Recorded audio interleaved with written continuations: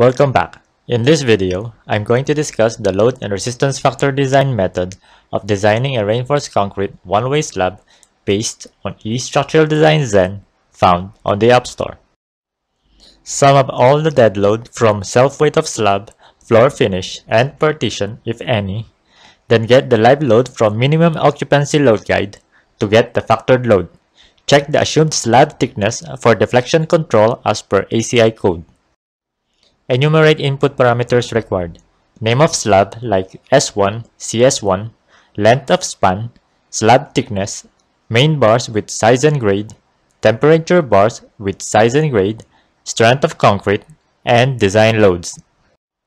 Select moment formula based on support type like simply supported, one end continuous, both ends continuous, or cantilever.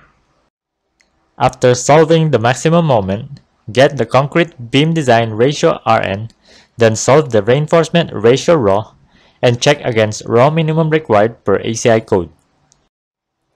After getting the raw value, proceed to solve the area of steel of main bars and its equivalent bar spacing, and solve the area of steel of temperature bars with each bar spacing. Finally, test the shear strength by getting the nominal shear force from factored shear force and resistance factor, and which should be less than the shear strength capacity of concrete. Design recommendation format for both end supported slab as follows. Design criteria, which includes FC prime and FY, length of span, thickness, main bars, and temperature bars. One-way slab detail. Design recommendation format for cantilever slab as follows. Design criteria, length of span, thickness, main bars, temperature bars, and optional bottom bars. Thank you for watching.